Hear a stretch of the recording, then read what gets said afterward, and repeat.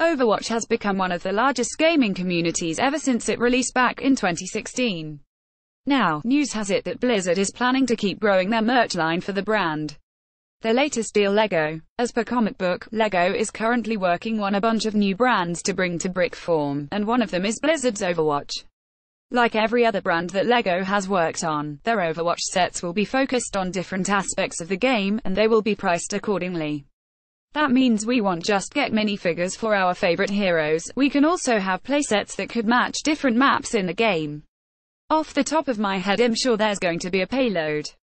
I don't expect it to come with a Genji minifig though for now. Overwatch has toy deals with brands like Nerf, Good Smile Company, and Figma. Just imagine what kind of boost the brand will get with a company like LEGO.